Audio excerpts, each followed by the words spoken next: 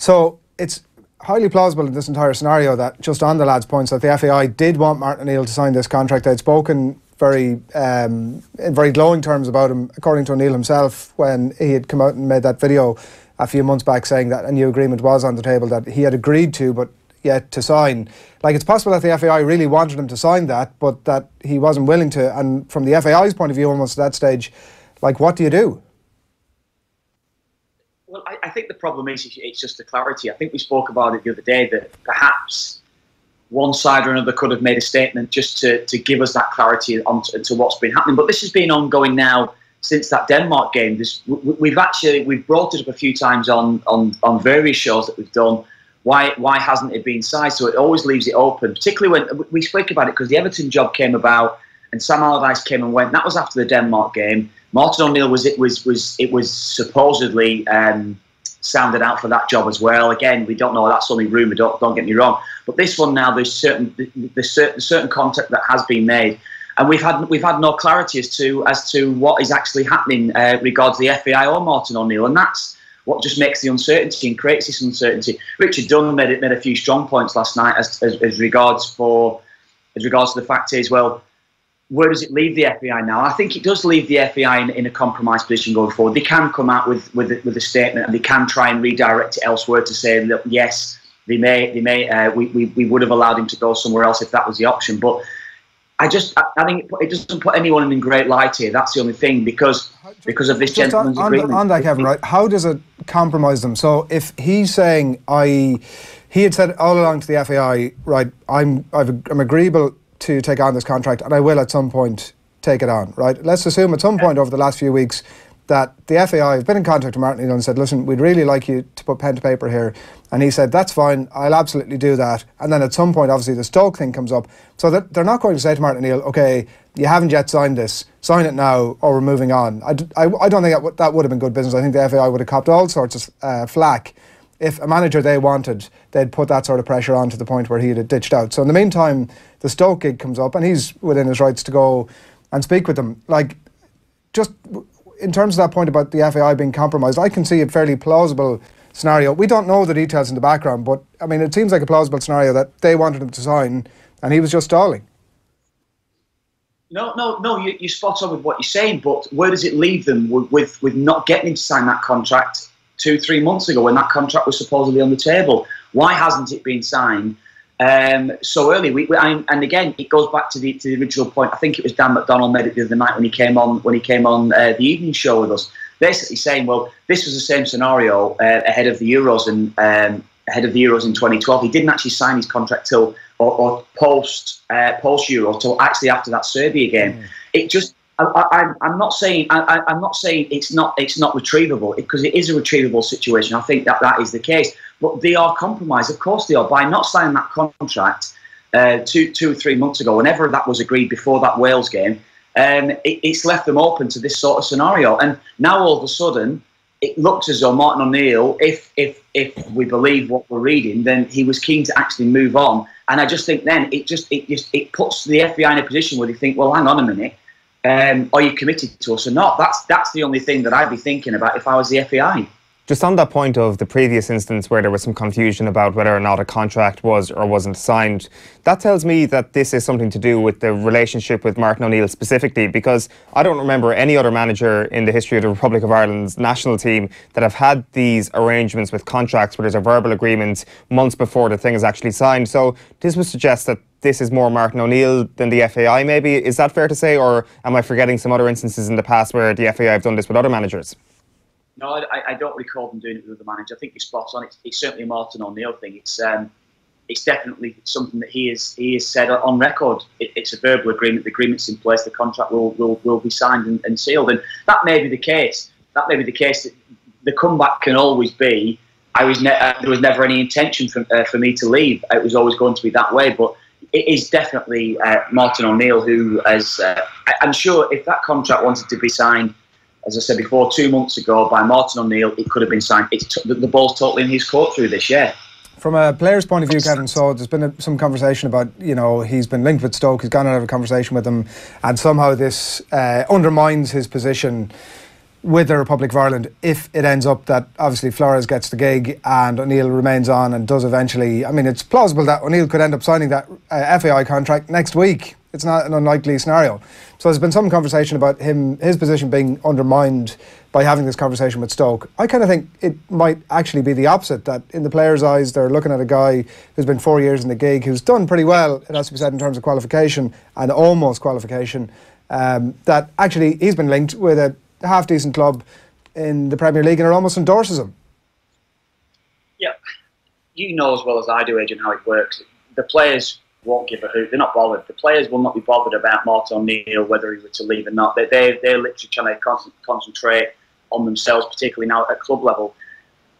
The only thing, and I think I've spoken about it, I think the other night, it's just that little bit of uncertainty. If a new manager were to come in, it's an uncertainty around themselves. Once you become established with a certain manager, is the manager going to pick me going forward? But the players will not be bothered one way or another. They really won't. The only thing, it's maybe from the outsiders looking in, it's how committed Martin O'Neill is. That's the only point I think that it'll be more the supporters that would have the concern. The players won't bother whatsoever.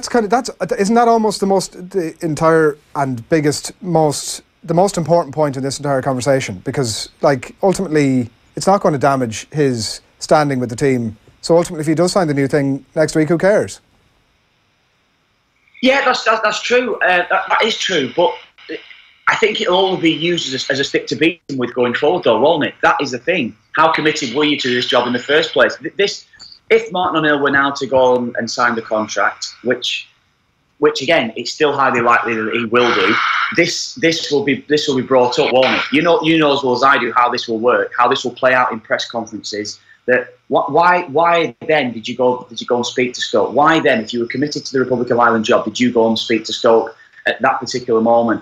That's the thing that will be used against him, and it will just create a little bit of edginess. I would say more edginess around press conferences. That's the thing that I can see just happening further down the line. That will be used several times. I mean, it won't be several times, by several maybe journalists at various times throughout the next campaign. Yeah, but it's kind of a ridiculous argument because, he's totally, from his point of view, entitled to go and speak with Stoke, and it demonstrates that a decent club in the Premier League are interested in our manager.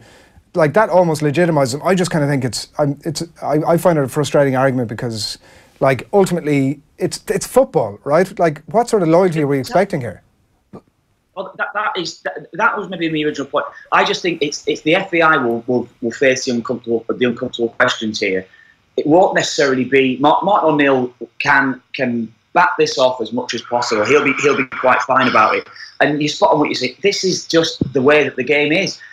Every single player, and we spoke about it. Players know themselves how the game works. They know that when they go away on international duty, that they're being tapped up by various players' agents. Can you come with me, my agency? Can you come with me? I might be able to get you moved to X or Y club. That's how it works. And no matter what people think and how people think the game is done from the inside, that's exactly how it works. It's not exactly the clearest of business. It is a bit shady at times. That's the way that it works. And I think even John Delaney will know that himself. But I just think the questions that will be asked will be of the FAI, and I think they will just find themselves in an uncomfortable position going forward. I just want to kind of question that question of legitimacy and legitimising Martin O'Neill being linked with a Premier League job. How does it legitimise him? I know this is kind of challenging your point, Adrian, but Kevin, if you want to just talk about the international management aspect, because Stoke City want him to come in and do a job with the club team. Martin O'Neill has proven he does very, very well with club teams when he gets a transfer window and buys the players that he wants for his system. He's almost been on the record, I think, in saying that he doesn't have the players with Ireland and therefore has to play this system that has got him so much criticism with the Irish public. I'm not sure if I buy this idea that going to a Premier League club or being linked with a Premier League club actually legitimises him as an international manager. Well, it legitimises him as a manager. I think, Adrian made the point earlier on, certainly gives him a lot of credit. It shows how highly thought of Martin O'Neill is, certainly within Premier League circles. Legitimise him as an international manager, I think ultimately, I was watching a little bit of Sky yesterday. I was watching, and the common thread that was coming through is Martin O'Neill has done a great job with the Republic of Ireland. That is the common thing that's coming through. So I don't think in taking the Irish job, I don't think his reputation has been diminished whatsoever. I think it's been enhanced, certainly on the UK side of the water, and that ultimately has enhanced his reputation within Premier League circles. That's what I was going to say, that it might be a difference of opinion on this side of the water than it is over there. Just like on a final point on that with regards to the Stoke job, will Martin O'Neill's pride be hurt at all by any chance if this story is true this morning, that Flores is indeed their number 1 choice and Martin O'Neill is a backup? Well, you tell me, your pride's been hurt overnight, Owen, so I don't know. That's maybe something. No, seriously, I mean... football, baby. Well, if it is, I don't know. There's nothing more to say to it than that, Adrian. That's the way that it is. Managers go for jobs. Players know full well when they're contacted by agents, they might be number 2 down the pecking order. If a certain transfer doesn't go through, then they'll be the number 2. They'll be the go-to guy. That's exactly the way that it works. Look at Sam Allardyce. Well, Sam Allardyce's pride hurt when he was number 2 or even number 3 for the Everton job. He bided his time, and that's just the way that it works. The big other part of the storyline is the number 1 choice, Quique Sanchez-Flores, and he came out after Espanyol's win last night and didn't exactly say that he didn't quite commit to doing one thing or the other. But anyway, we had Kilbane Balaguer, the Spanish football writer, on the show last night. Need some things to say about Flores. Approach halfway through the season, an approach that is, it makes him, put him in a crossroad really, because the target of Espanyol when he first arrived was to get Espanyol into European places and eventually into the Champions League. And he's in target to do that this season in a way, even though some results have been disappointing. So now in the quarterfinals of the Cup, it's becoming a decent season. But he feels that some of the promises that Espanyol gave him when he first arrived with the new ownership that the club has have not been delivered. So he is getting what Espanyol has, but and what they can give him, but not what they promised. Which means that, in a way, it has been a very frustrating 12 months for him. He thought he was coming to a club where he could go and buy some of the players that he wanted. He hasn't been able to do so, and now it's not so much about getting into the top 4 as originally was in the plan. It's more about trying to get to the European League or something like that. But it's not the Espanyol that he wanted. So with that in mind, once Stoke comes with, and it's not about money, but it's about a project that is very exciting. It will be very, very difficult to say no, and Stoke are very hopeful that he will say yes. Yeah, Kilbane Balaguer on the show last night, and so we should see how that pans out. I mean, I think that we could probably expect some sort of developments today. We're talking about the FAI, and I'm actually, one of the questions that interests me the most is if Martin O'Neill is still being paid right now. That's probably because that would actually give them some fight in the we need a bit of compensation if he does end up going. I doubt it. We don't know. Obviously, we don't know. But if there's no contract on the table, is he still in contract? When did his contract expire? It's done post the ending of the previous campaign. So you would suspect not, but it's anybody's guess. Sorry, lad, I would imagine it would be something in place. If he isn't being paid, it'll probably be backdated when he probably signed the contract. I would imagine that'll be. Right, we're going to move on from that. We'd have a couple of comments in. Niall Keegan, yes lads, why would you want rid of your only proven winners in the Ireland setup being O'Neill and Keane? Makes no sense, says Niall Keegan. Players will only improve with the top manager. O'Neill is the best we can get. So there's certainly an element of that. Sam, meanwhile, says, I don't consider O'Neill to be a lame duck. That said, is there a vast difference in skill between Iceland and Ireland? I'd think not, as the comment disappears off my screen. But they seem to be able to play a much more expansive, team-focused game. What gives? Says Sam. Well, we shall find out how that develops over the next while. We have a poll running as well about whether you'd be disappointed or delighted to see Martin O'Neill leave. 64% at the minute say they'd be disappointed if Martin O'Neill stays. Wow, okay. So that's the anti-O'Neill. Well, the other option was relieved, not delighted. Yeah. So. Couple of other things, Kevin. Like, this is normally the chicken shit slot that we have. I don't know where the chicken is actually this week. He seems to have you're not getting your hands on it. off screen there. I'm not allowed to have him. Nathan not fancy getting up today? Nah, he fancied a lying, Kev. These sort of rock stars, start presenting off the ball a couple of nights a week, and suddenly it's, pick and choose what they want to do. So just a couple of things before we let you away that we want to get your thoughts on. One of them being VAR, which was introduced during the week. I mean, I only watched the Palace-Brighton game on Monday night. Really, I won't lie to you, I only watched it for VAR just to see was there going to be any sort of a decision. I know that's a sort of a despicable non-football man type of thing to do, Kev, but and I ended up getting nothing as it turned out. There's been a lot of conversation about this week. Chris Hughton was the comment that sort of stood out for me, where he talks about, look, there's not going to be much improvement here. It's only tiny percentages that we're talking about. Why would we bother doing this thing at all? That's actually the stated aim of the entire VAR project, that it would take the current situation is that referees say they get 96% of decisions correct. This would take them to 98%. I don't see much of the downside, I have to say. No, I'm probably with you. I'm probably with you to an extent. I just don't want the game to be slowed down too much. I think Jamie Redknapp and Thierry Henry were in studio, in the Sky studio, for the Arsenal or the Chelsea Arsenal game of the night. They were talking about perhaps it can be a little slow in relation to the penalty incident. I think it was Danny Welbeck made a challenge, and in fairness, the game carried on. It was Martin Atkinson. He waited for the corner, and then he took his time in making a decision. I think that is the only thing with slowing down the game. But I'm with you. I think we look at some massive decisions that have gone on over the last few years, and we look at some of them that could have been avoidable, could have been prevented. And I think if it eliminates those real contentious decisions, those real big decisions that can affect championships being won, that could affect tournaments being won, then I think it has to be there. Of course, it has to be there. And I think we only need to look at goal line technology. I think there was a certain element of negativity towards that. It's quick, it's easy. I think it's certainly enhanced the game when goal line technology's come in. So I'm all for it. I think it has to stay, most definitely. I think it took like 1:20 to get that review done the other night, and Conte was on the sideline giving it this one that he was sort of straight away. He was ready. He'd got his hand terminology all ready for action.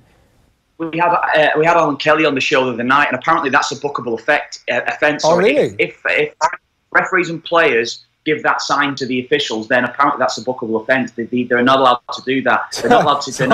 Hang on. So you're allowed to go up to the referee, and like I've seen this a lot actually over recent weeks. It's not been unique to that, but it's really stood out for me. And abuse the referee from an unbelievable height. Like the sort of language that's being used is incredible. But you can't do this.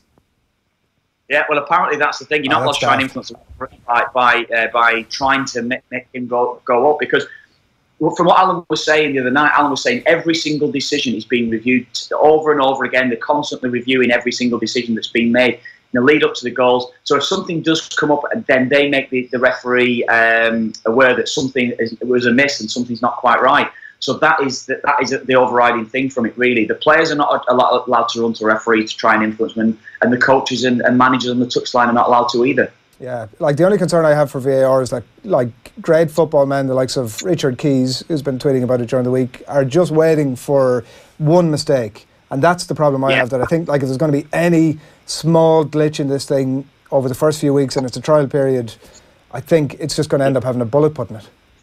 Well, I mean, did you not do the one thing? I don't know if you did see it, and I mentioned it to Alan the other night. He hadn't actually seen the incident. It was the Turin derby. It was Juventus and Torino. There was in the Coppa Italia last week. It was, I think, or just before the break.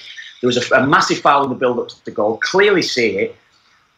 The VAR official has said to the referee on the pitch, "Look, there's a big incident here. You need to come and have a look at." So he's got over to the touchline, and he doesn't make the decision now.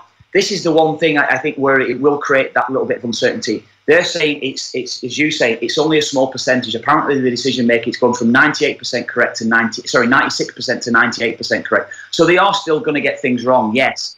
But I think a majority of the time, it actually will be right. I think it just will be a bit of a storm when they get one of these decisions wrong. But I think I'm just a little bit concerned about the time. That's the only thing.